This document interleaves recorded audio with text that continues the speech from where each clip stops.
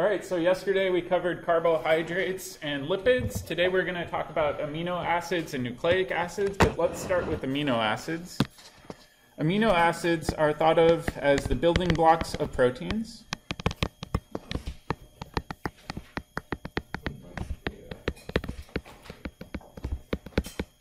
So typically when you look at a protein, it's made of a big chain of amino acids.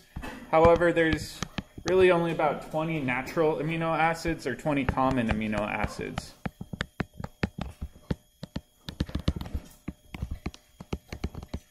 There are synthetic amino acids that can be used, but really nature tends to use these base 20 ones. If you've ever been in a health food store, you maybe have seen liquid aminos. Has anybody seen that? It's in a squirt bottle.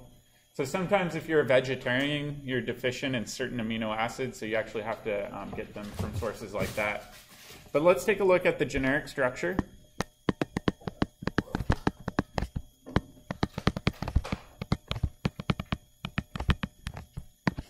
And the generic structure of an amino acid looks like this, where you've got a nitrogen with a positive charge and 3 hydrogens, a carbon that has some sort of R group on it, and we'll describe what that is.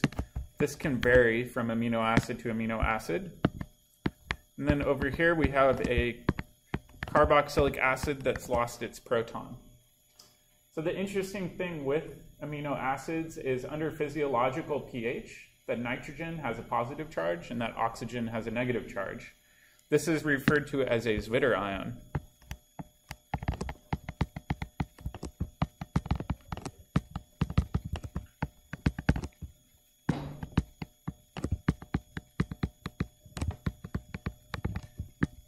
And like I said, a Zwitter ion means it has both positive and negative charges on the same molecule. So what's the overall charge here, though?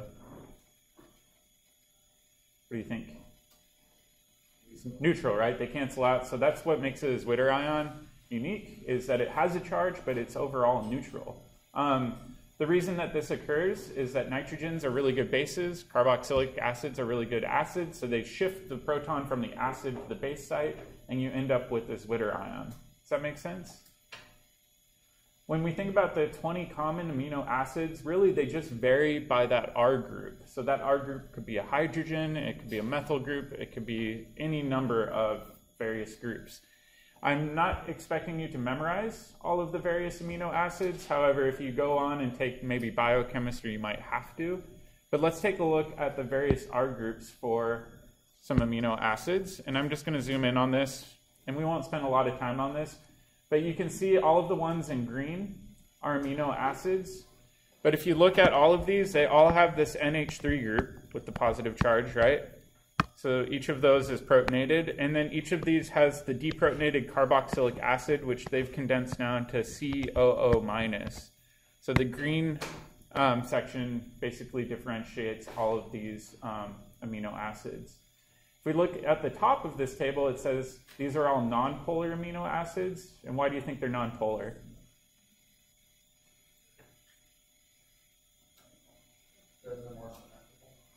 Not necessarily. What I would say is if you look at the R group, the stuff highlighted in green, there really aren't any strong electron withdrawing atoms. That means that their side chain in the R group really doesn't have a big dipole to it. If we look down at the next ones, we've got basic and acidic amino acids. So you can actually have amino acids that are more acidic than others or more basic than others. It just kind of depends. And then with polar amino acids, you see how the polar amino acids tend to have some sort of electron withdrawing group, like an alcohol is really electron withdrawing. Got an alcohol here. What's this functional group?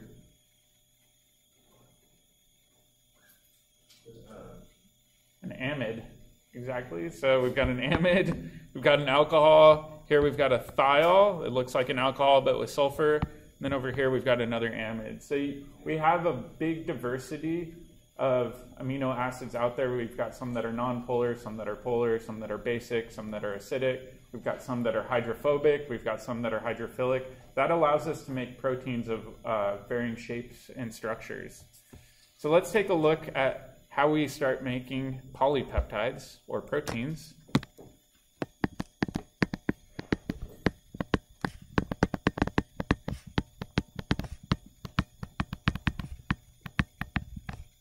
And you can probably tell by the name that we've got poly in there. We're going to make some sort of polymer out of amino acids.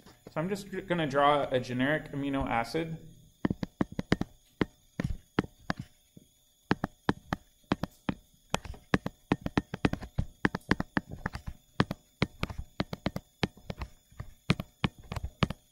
Like this, and then we'll do a second one in blue.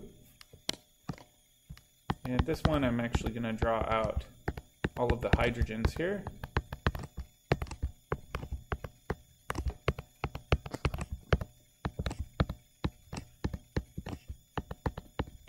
And this nitrogen still has a positive charge. So we've got a red amino acid and a black amino acid. Our goal is to link these together. So what we're going to essentially do, just like we saw with our condensation polymers, is we're going to circle these. I'm going to say, all right, this whole unit is going to be lost as water. And we can start to make a polymer.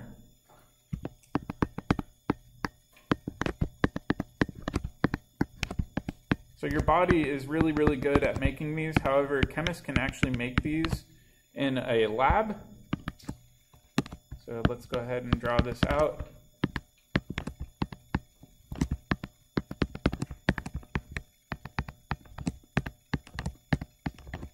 And so you can continue doing this over and over and over again.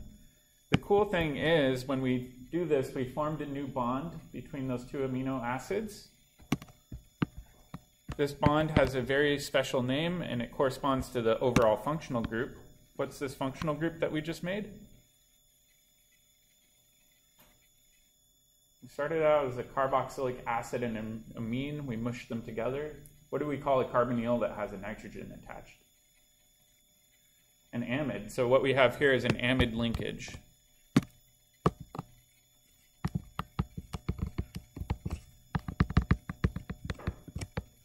And so theoretically, you can keep on extending this chain over and over and over again to hundreds of thousands of amino acids long to get a very large polypeptide. All right. The cool thing with this is the R groups can change, right? The identity can be one of 20 common amino acids. So you really have an infinite number of polypeptides that you could make depending on the order and sequence of amino acids and the identity of the R groups coming off of them, right? So down here, we've got a model that shows what this might look like for a given sequence of amino acids. And you can tell each of these, I'll highlight it right there, right here, right here, right here, right here, and so on. They're all connected by amide linkages, right?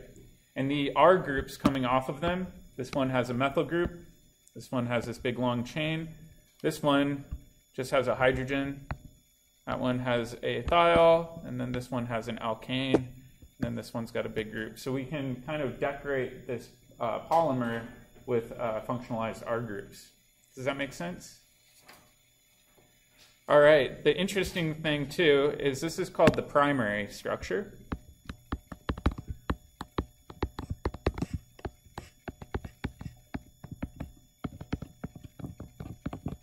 And the primary structure is just the order of amino acids.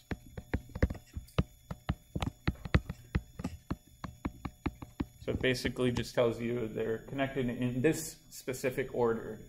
However, proteins have higher order structures too, so we want to talk about that. It gets more complicated. So we have something called a secondary structure.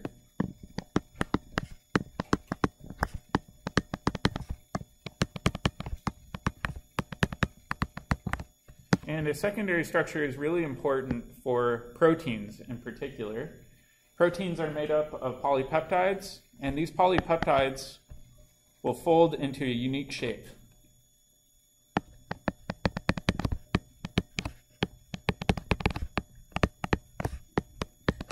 Oops, sorry, that should be will.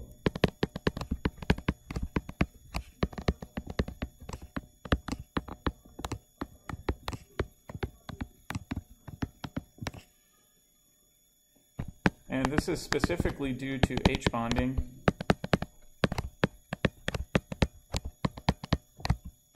and hydrophobic effects.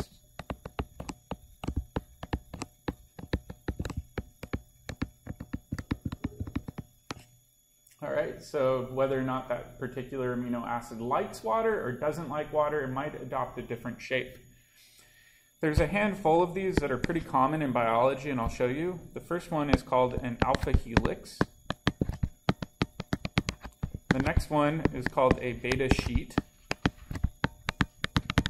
And then there's other ones. We're not going to get really into those, but you can have coils and other unique structures that are the three-dimensional folding or shape of a sequence of polypeptides.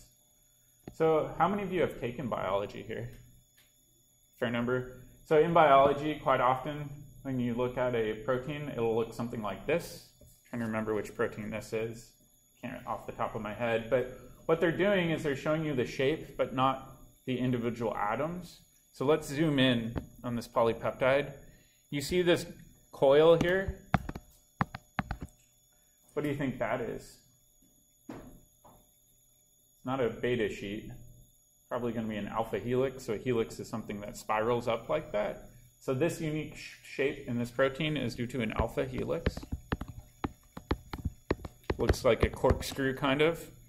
We're down here. It's a little hard to see. We'll do this one in green. You see how this one looks more like a ribbon going across? That would be a beta sheet. But all of these are due to H-bonding features where the molecule will adopt a certain shape so that it can hydrogen bond to its neighbors in a particular way. We're really not going to get into it too much, but I did want to introduce it to you because if you go on and take higher level biology, you'll talk about it a lot more. All right. We also have to consider something called the tertiary structure.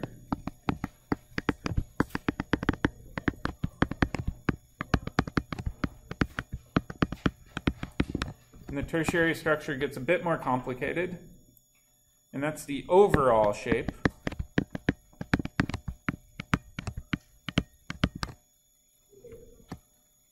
of a protein. So for example, the protein shown above had both beta sheets and alpha helices in it. The tertiary structure would be all of that combined together into the big three-dimensional shape of a given protein. And in addition to that, we also have something called the quaternary structure.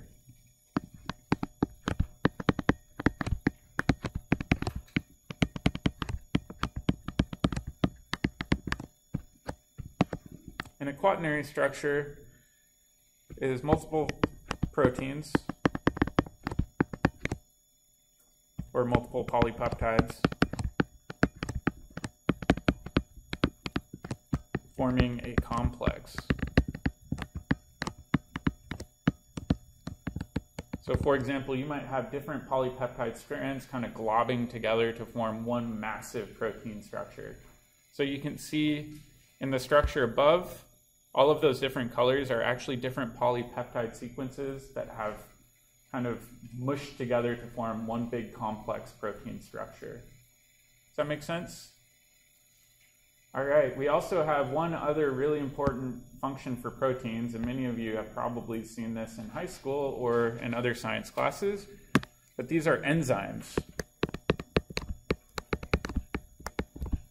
And enzymes are really unique and cool proteins. They are a protein that catalyzes a chemical reaction.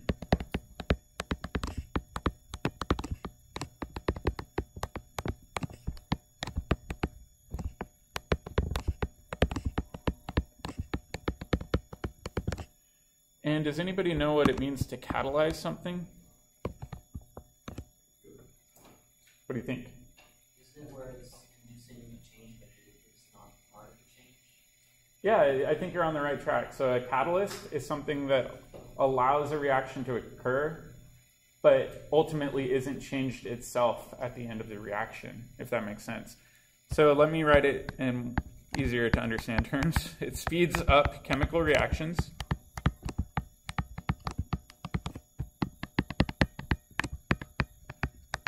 But does not get consumed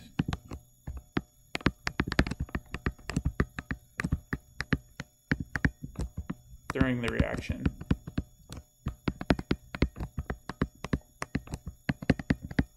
So let's take a look at this picture on the left. If you look at the picture on the left, the blue horseshoe is our example enzyme, and it has this opening on the top where a substrate, meaning some other molecule, can actually dock on the inside. So the next thing in the middle shows the substrate, meaning some sort of molecule docking with that enzyme in order to form an enzyme-substrate complex. Enzymes oftentimes have these little scissors kind of built in. And so if we look at this enzyme might say, I'm going to cut right along there. And then when it's done cutting it, it kind of spits it back out. You now have two pieces of your substrate, and your enzyme is returned to its normal state where it can do this over and over and over again. So if you remember when we talked about carbohydrates yesterday, I said we have enzymes in our bodies that help cleave those polysaccharides into individual sugars. It goes through a process like this where an enzyme latches on, snips it, goes to the next spot, snips that, and so on. So these are basically like little machines in our body. They're kind of neat. Does that make sense? I know this is kind of a crash course, but if you take biology, you'll cover this in a lot more detail. All right, the next section that we have is nucleic acids.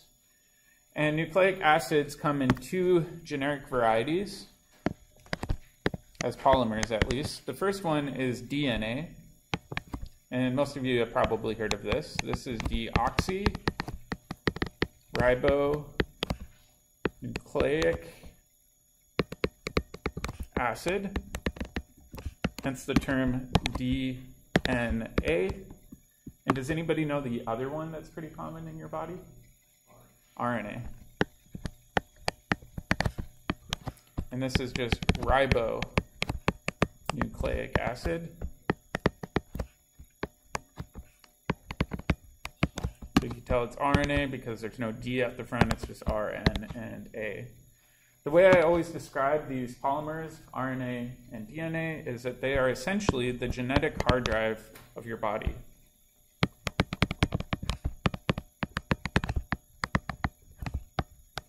They do have a variety of other functions. In fact, there are RNAs that can act as catalysts as well. We're not going to get into that too much, but for the most part, we can think of DNA and RNA as this stored information inside of your body.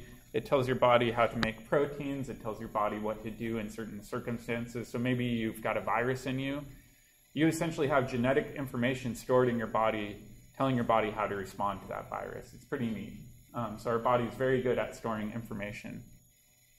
Let's take a look at a nucleotide monomer.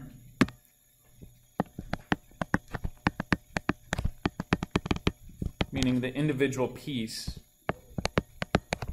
of RNA or DNA. They do vary a little bit from RNA to DNA, but this is just a generic nucleotide. The main thing you should remember is in each of these you have a group coming off the end called a phosphate group.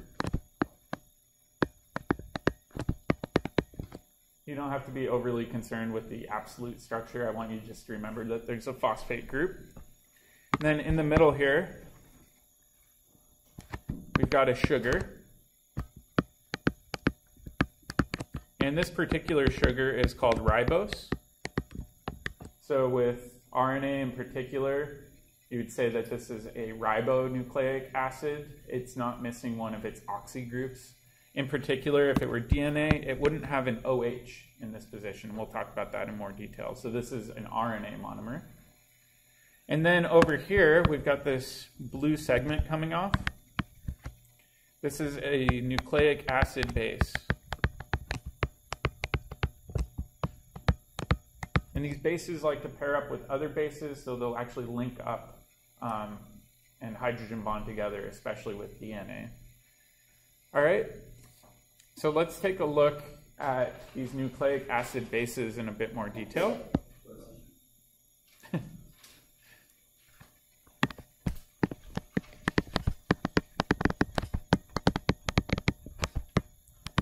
And you don't have to worry about writing all of these down.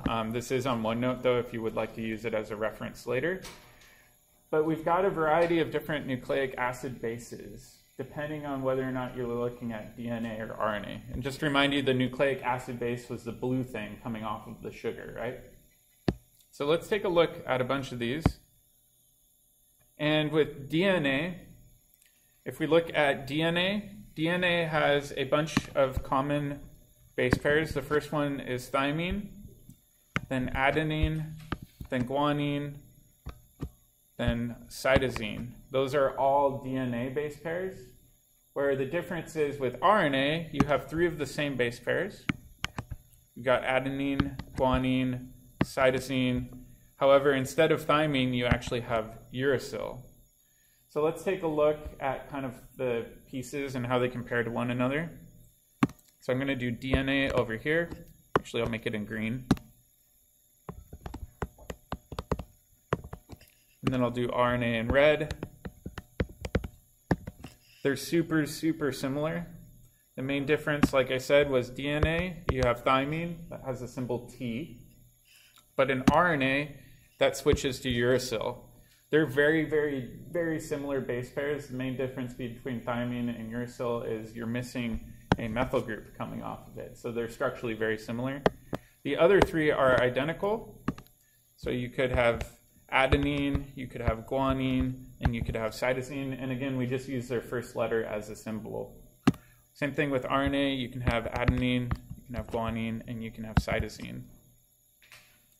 The other interesting difference between DNA and RNA is, let's zoom in on the sugar. If we look here, this one doesn't have an OH in this position. So no OH equals deoxyribose. So this would be found in DNA, where in the one on the right hand side, this one has an OH.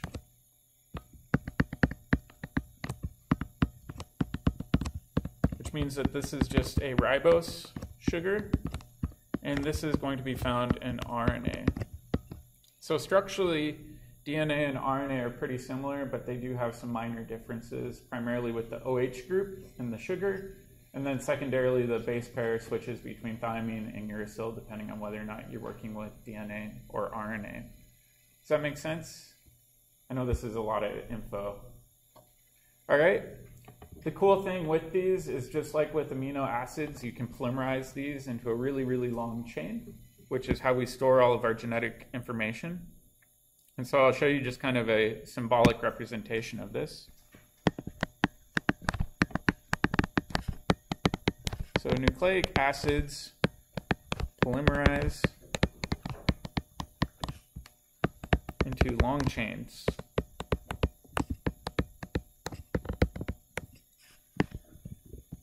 All right, the main thing to remember is that the backbone is always made up of your phosphate and sugar.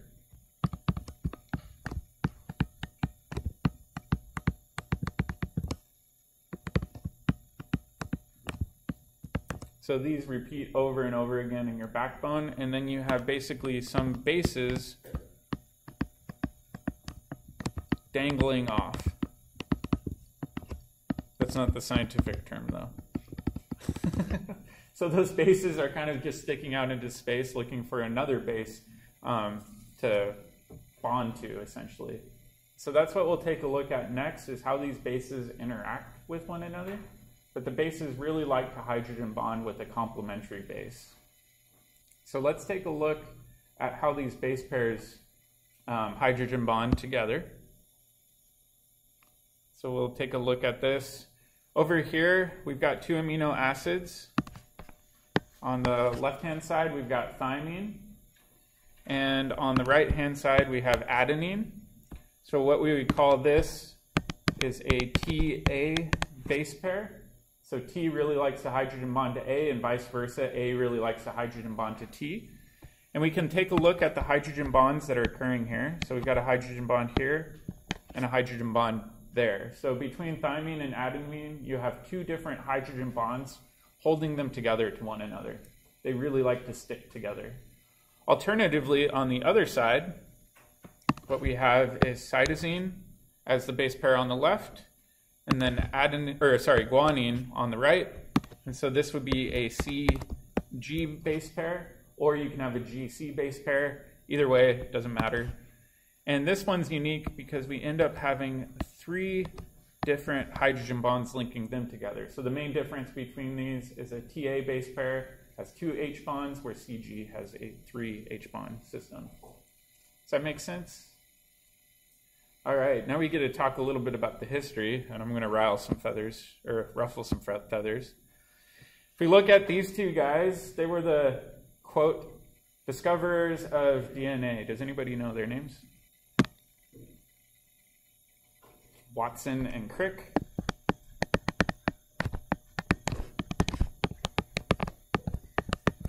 They were the ones that published the first paper about the double helix structure of DNA in particular. It was pretty cutting edge at the time. Prior to the discovery of DNA, there was debate about whether or not genetic information was stored in nucleic acids or in polypeptides. People disagreed. They thought maybe there's a chance that proteins store our genetic information and nucleic acids are just something else in our body. They kind of came up with this theory that DNA in particular is the hard drive for all of the genetic information in your body. The reason I like to bring this up is they are pretty controversial figures, in particular the guy on the right. He is known to be a racist, so I'll just write that down. A lot of these, I mean, being a white male chemist, it frustrates me seeing other racist white male chemists out there. They kind of sullied the name of genetics for a while, basically claiming that certain people were predisposed to have better genetics than other people, and that if you were of certain ethnicities, you weren't likely to be as smart as a Caucasian, and so I really don't care for him. The other thing that really kind of irritates me about these 2 is they didn't actually discover the structure of DNA. Does anybody know who did? It was a woman, Rosalind Franklin. So if you think about DNA in the future, try to remember her name. She should have won the Nobel Prize. She did all of the legwork and basically just got like a little note at the bottom of the publication saying, oh yeah, this woman did some work for us, whatever. But she did all of the crystallography work that helped solve this incredibly complicated problem. She deserves a huge amount of credit, and unfortunately she died at a really young age from cancer, and that had to do with the fact that back then they didn't really understand how harmful X-rays were, and so she was exposed to a lot of radiation and ended up dying essentially from doing her work. But interesting story. Whenever you see your biology textbooks listing Watson and Crick, remember they're half the story and not a very good half. The better half is her story. So they were the ones that, as a team, and she did most of the work, basically found the structure. All right, so just to kind of rehash all of this, we got DNA versus RNA. DNA tends to be double-stranded, and like I said, it's a deoxyribose sugar in DNA. That just means it's missing an OH coming off one of the sugars, and it has the base pairs C, G, A, and T, where RNA has that OH group. RNA tends to be single-stranded, although sometimes it's not. And then the other big difference is instead of the thymine, it has a uracil base pair. So other than that, they're pretty similar to one another. Does that make sense? Pretty interesting stuff. What we're finding out more and more too, I remember this bugged me a lot when I took biology, is my biology instructor said, most of your DNA is non-coding garbage DNA. And that really bugged me because we had just learned about evolution prior to that, and evolution doesn't like carrying baggage with it. Typically, if you've got some useless trait, it's just not passed down because why carry it down through generations? The reality is we're finding out that a lot of the non-coding DNA and RNA in our body is incredibly important for gene regulation, and that's what we'll talk about next.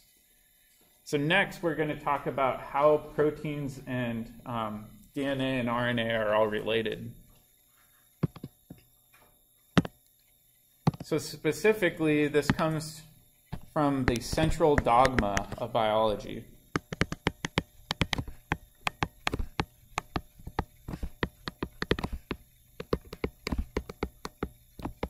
And this was something that chemists worked on in the 50s along with biologists. what the theory is that still holds today is that DNA gets converted to another type of a nucleic acid called mRNA, and then mRNA gets converted to proteins. However, each of these transitions has a unique step involved. So the first step from DNA to mRNA is called transcription.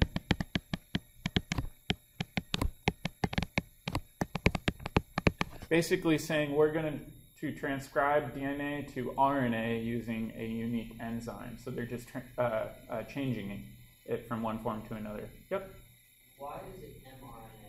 That's a good question. In fact, let's talk about that now. Does anybody know what the M stands for? Messenger, and we'll talk about that. But essentially, it's just a special type of RNA whose job it is to move the RNA from one part of a cell to another part of a cell. So it kind of floats through the nucleus out into the cytoplasm. Yep. So this just means messenger. And then what we have to do is we have to convert from the language of nucleic acids to the language of polypeptides, and in order to do that we have to translate it, right? So you should think of translate with changing languages.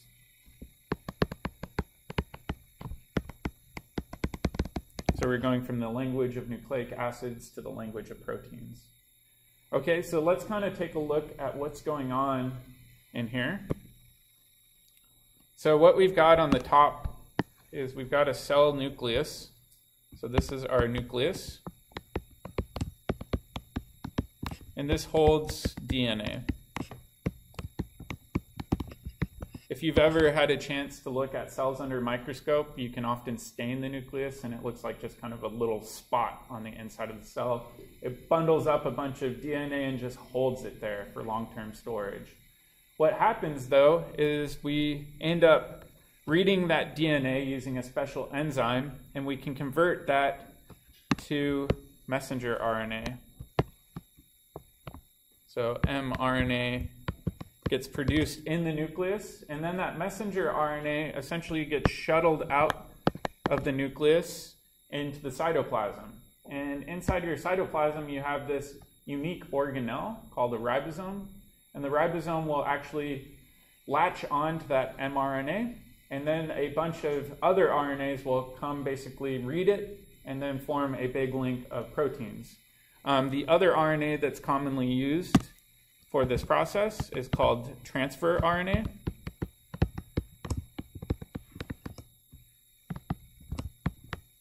This is also known as tRNA. It just makes it a little bit easier to write down. So the transfer RNA basically reads the messenger RNA. The cool thing with transfer RNA is it has amino acids kind of stuck on their tails. So every time it reads the messenger RNA, that amino acid on its tail will link up to another amino acid, and then so on, and then so on, and then so on. So this can go on for quite a while. So that's kind of the crash course of the central dogma. But let's kind of summarize it. The general summary is that DNA codes for mRNA. mRNA pairs with transfer RNA, and then transfer RNA pieces together polypeptides. So it's kind of this three-step process. So this is the three-step process. I'll just write that down.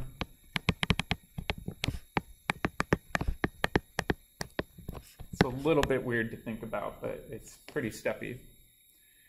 All right. So let's take a look at kind of the more involved process. So let's say I have DNA, and I've got a base pair that's a C.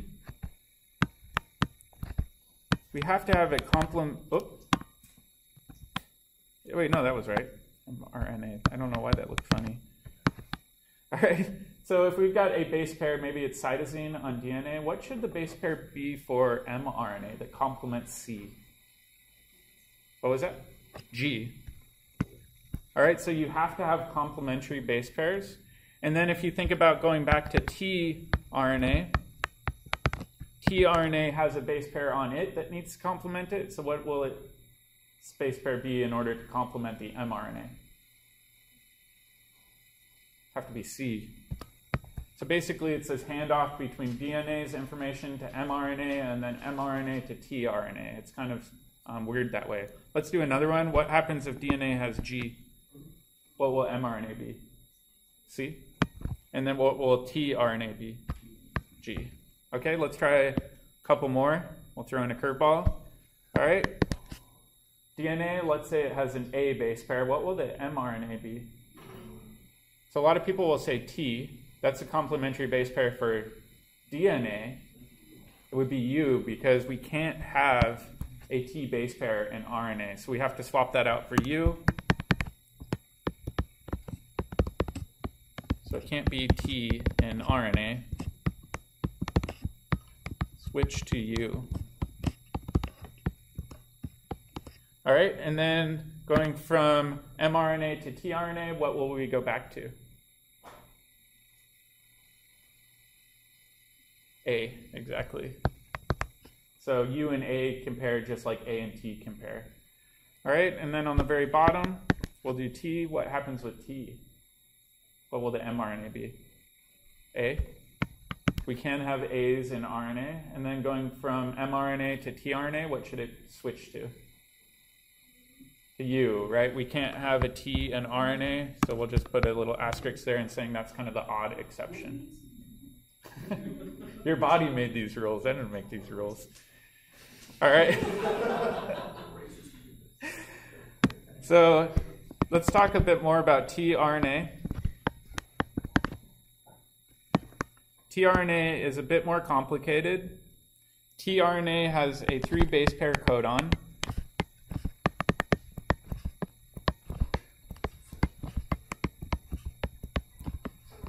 And a codon just means 3 particular base pairs in a row, right? So it has, oh, I did not write 3. Sorry, sometimes when I'm talking and writing, my dyslexia tends to shine through. All right, and the goal with this 3 base pair sequence is to find a matching or complementary sequence, right? So in this case, you have to find a complementary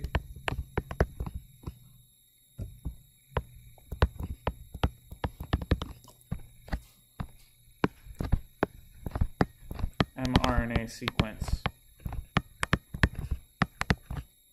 All right, so for example, up here in this picture, you can kind of see what I'm talking about. This top strand is mRNA, and then down here, what we have is our tRNA codon. But the whole goal is to find that CG pair or AU pair. So you can see the G matched with the C, the U matched with the A, and the A matched with the U in order for these to dock correctly with one another. And then coming off the end, you have this amino acid. So this amino acid coming off the tRNA for this one is valine. And then each tRNA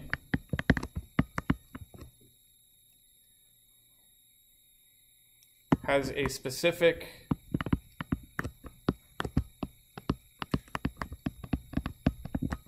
amino acid stuck to it.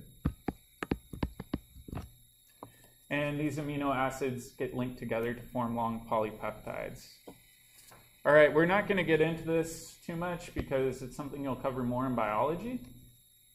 But I did want to show you kind of how this works, and we'll see a video. But when you have mRNA out, these tRNAs will dock, and then when you have 2 tRNAs docked on the same mRNA strand right next to each other, they'll actually link those 2 polypeptides together. Then the first one will let go after it's lost its amino acid. One will install on the next side, and then so on and so on. It's almost like a zipper going all the way down your mRNA chain, and it happens super fast. So let's take a look at this video that I have, because it is a fairly abstract process to think about, and I'll get the sound going too.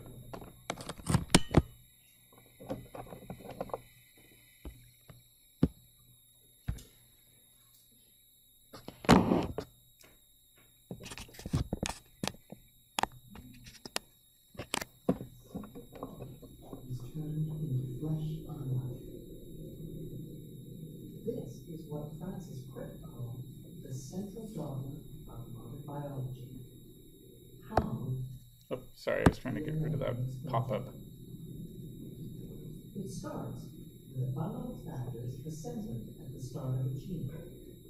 It's these that trigger the first phase of the process, reading off the information that will be needed to make the protein. A gene is the length of DNA stretching into the left. Everything's ready to roll. Is this a 3, model? 2, This is a computer model, yeah.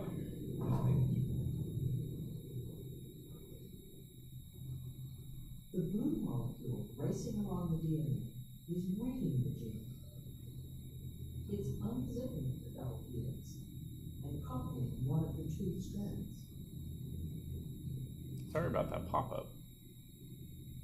The yellow chain snaking out of the top is a copy of the genetic message, and it's made of a close chemical cousin of DNA called RNA.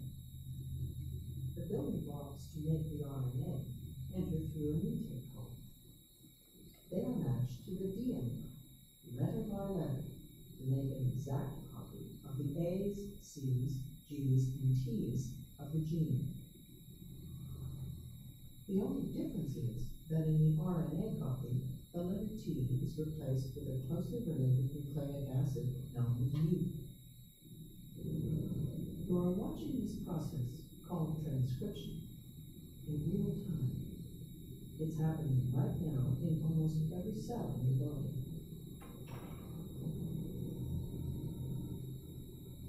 When the RNA copy is complete, it snakes away from the nucleus and into the outer part of the cell. Then, in a dazzling display of choreography, all the components of another molecular machine lock together around the RNA to form a miniature factory called a ribosome. It translates the genetic information in the RNA into a string of amino acids that will become a protein. Special transfer molecules, the green triangles, bring each amino acid to the ribosome. The amino acids are the small red tips attached to the transfer molecules. There are different transfer molecules for each of the 20 amino acids. They all carry a specific 3-letter code that will be read by the machine. Now we come to the heart of the process. Inside the ribosome, the RNA is pulled through like a tape. The code for each amino acid is read off, 3 letters at a time, and matched to 3 corresponding letters on the transfer molecule. When the right transfer molecule plugs in, the amino acid it carries is added to the growing protein chain. Again, you are watching this in real time. And after a few seconds, the assembled protein starts to emerge from the ribosome. Ribosomes can make any kind of protein. It just depends what genetic message you feed in on the RNA. In this case, the end product is hemoglobin. The cells in our bone marrow churn out 100 trillion molecules of it per second. All right, so it's kind of interesting. Like I said, if you go on and take biology courses, you'll learn about this in a lot more detail.